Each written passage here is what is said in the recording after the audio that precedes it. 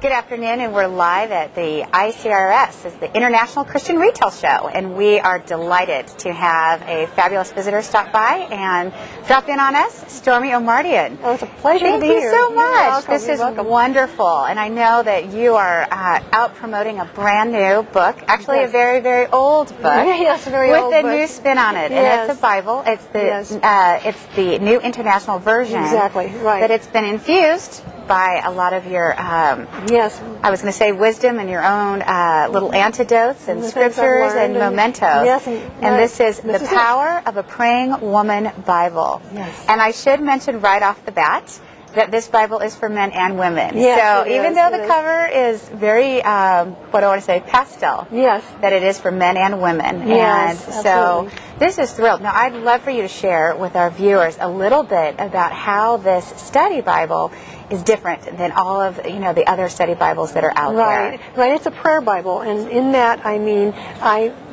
emphasized all the things about prayer, the way it was demonstrated in the Bible, the people of prayer, how they prayed, how Bible is how prayer is described in the Bible, how it is.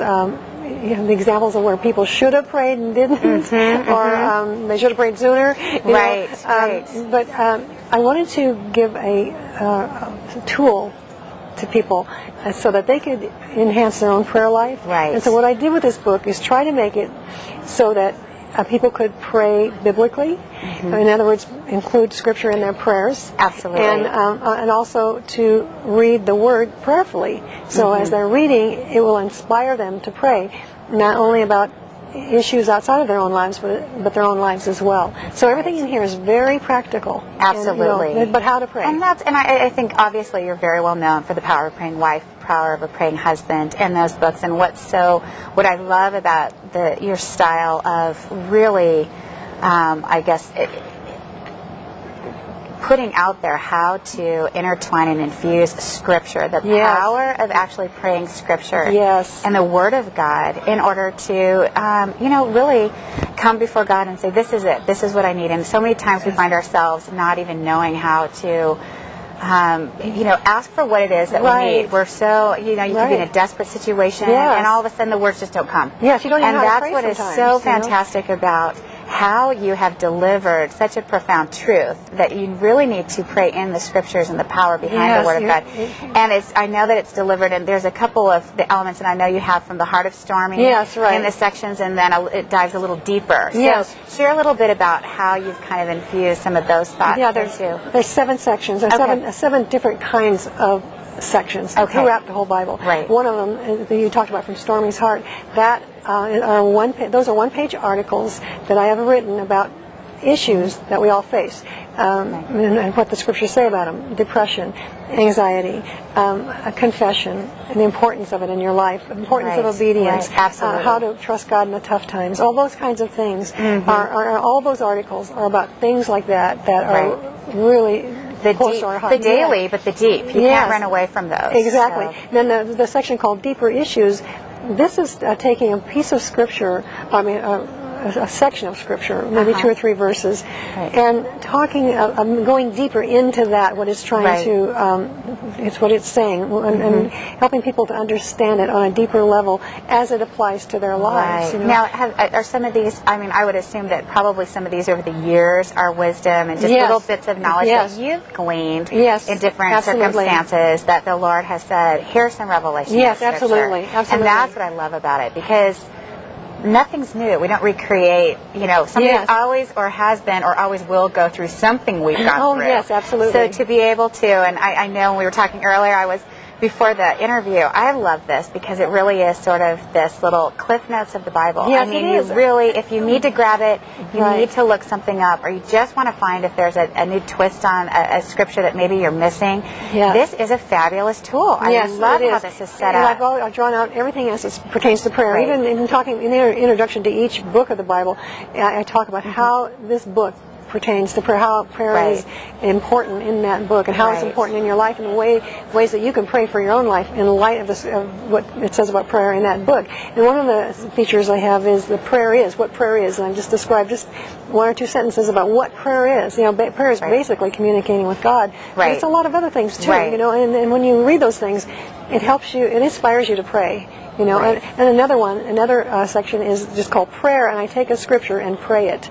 You know, write it into a prayer. And I'm doing that. I love that. Because again, a lot of times you just are at a loss for how to do this, and it really is, for lack of a better word, a skill. It's almost educating ourselves on how to pray effectively. It will, and that's what it'll do. Because you'll get used to reading those, and you'll see how to take a scripture and pray it. For example, the Romans 8:28, all things work together for good to those who love God and are called according to His purpose. And you just begin to pray that, saying, if you're going through a tough time, especially when you're not seeing any good come out right now, you know, you pray. Where does this end? Yeah, exactly. You say, God, thank you. Your word says that all things work together for good, and a few verses before that are talking about prayer. So if you're praying, all things work together for good. You know, that is really the key. If you're praying, all things work together for good. Now, I love God. Thank you, God, that I have a relationship with you.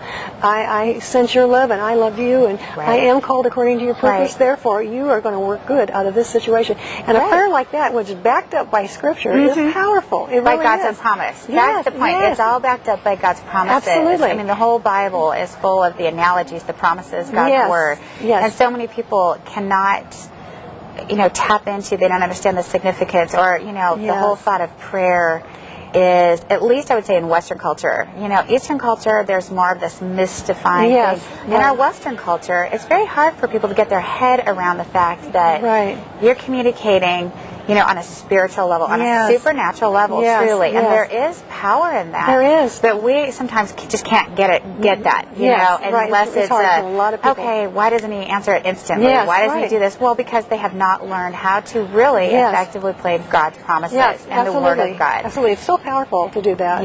And another one of the features that I have in there is called What Did Jesus Say? And I love it. It's in the beginning of the Bible. And it's a section I took every word that Jesus said and put it into categories. Every sentence he said. And put it into categories. So if you want to find out what Jesus said about adultery, or about divorce, or about children, or about anxiety, or about faith, all of these things, about 50 or so categories. I didn't actually count them. I think it's about how many there are.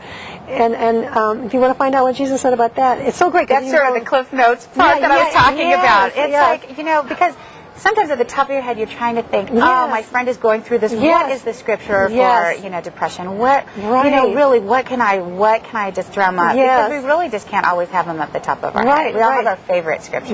But to make them relevant to someone else. And I think it's going to be such a handy tool. It's something I am going to be using myself, because I've always wanted to have that. I love to read what Jesus said about things. And this way I can just go right to the one, you know, the category that I want, and the topic I want. Find it. And like you said, you know, earlier, that you know, it's for men as well. But this is a resource. It is a study Bible, and I love that you've incorporated all those elements into that, because there are so many study Bibles out there. And you know, there are times where I've opened a few of them, and it's almost like a study within a study. I'm like, okay, this is not. You know, I just wanted to read the scripture. I'm not getting what I need out of this.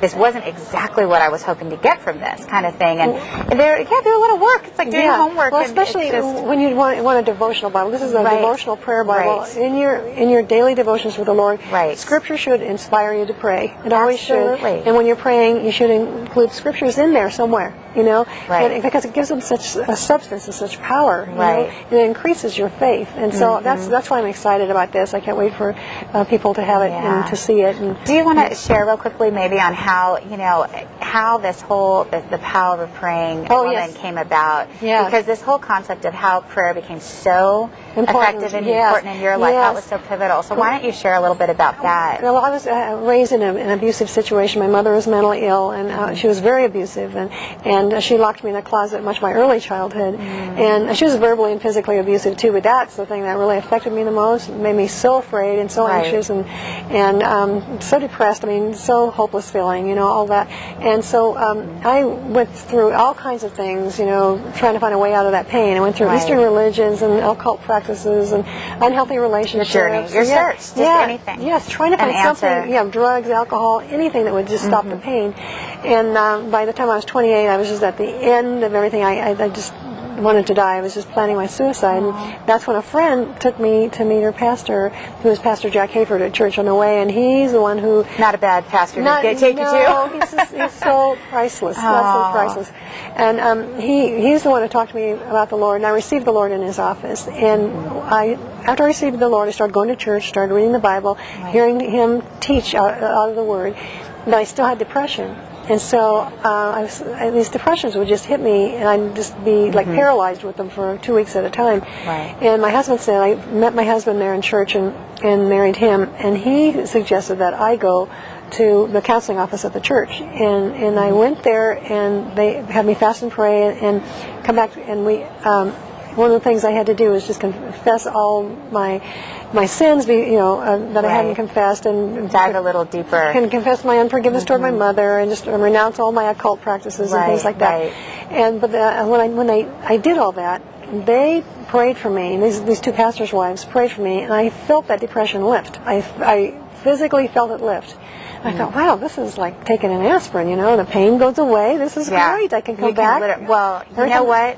It's physical manifestation. Yes, it is. You feel it. When it comes off, you feel it. Yeah. Exactly. So I thought, well, this is going to come back, and when it comes back, I'll just be right back here in the office, But it didn't come back. That was so amazing. It didn't come back the next morning. I usually woke up depressed, and it didn't come back, and it didn't come back every day. It didn't come back. You almost wait. You're waiting for it. I'm waiting for it to come back, and I just know I'm going to call the office, and it didn't come back. It never came back like that. And I'm not saying I never got depressed or anything like that, because there's depressing things that happen in life, but I never was paralyzed by it. But it wasn't symptomatic like it was. No, exactly. I was always able to just go to the Lord. And so that is where I became a believer in the power of prayer. I was already a believer in the Lord, but I began to see what God will do when people pray.